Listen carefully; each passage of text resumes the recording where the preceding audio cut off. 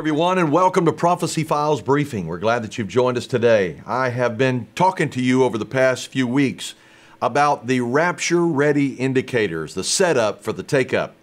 And we described about 3 or 4 things the last time we were together in this briefing concerning the signs that are showing us that we're rapture-ready. 1 is the vacuum of leadership that we talked to you about.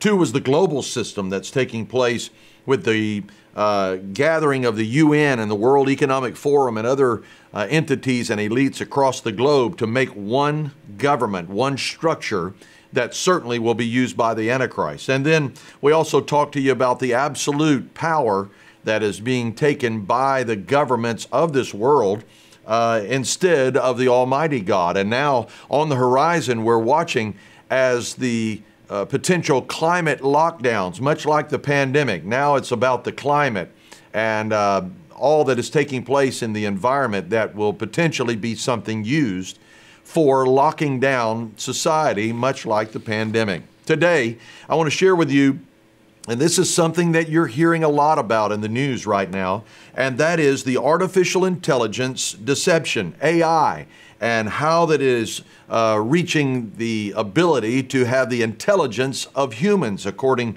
to the article. And there is one that is out there now that has literally put together the AI Jesus that you can consult with for your problems, your situations. You can feed it into the AI and it will return back to you what AI says Jesus would say. Well, I don't have to look to AI. I can take the Bible and find out very clearly what it's all about. And many people are dealing with the issues and talking about the issues of AI on the horizon. Some in just the past 24 hours that I was watching a program that was describing AI, I can assure you that is far more advanced than what the average human being is really understanding.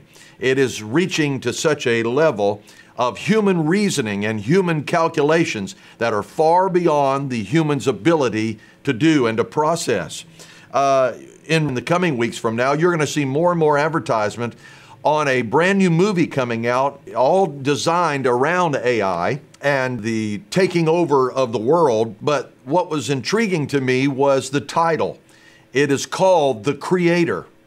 My friends, we are seeing the actual conflagration that is coming together between God and man's human ability and knowledge in AI that is wanting to take over, and much like Lucifer in the beginning, rising and saying, I will ascend the throne, I will take over, I will be seated in that position where God is. And I'm telling you, my friends, there is still a sovereign God in heaven who has already outlined for this world the end and what it's going to be. I want to take you to the book of Luke very quickly, where Luke says in Luke 21:8, take heed that you be not deceived. This is what AI is bringing upon our society. And while there may be good things that comes out of it, I can assure you that the Antichrist will certainly tap into the power of AI globally and all the way down to individuals like you and me. The recent unveiling of the ChatGPT is absolutely stunning, and it is now has the ability to write the thesis and whatever that it may be for a sermon that was delivered in churches. It is being consulted, and information is being asked of ChatGPT and others just like it concerning world issues and world peace and about countries and alignments and borders and so forth.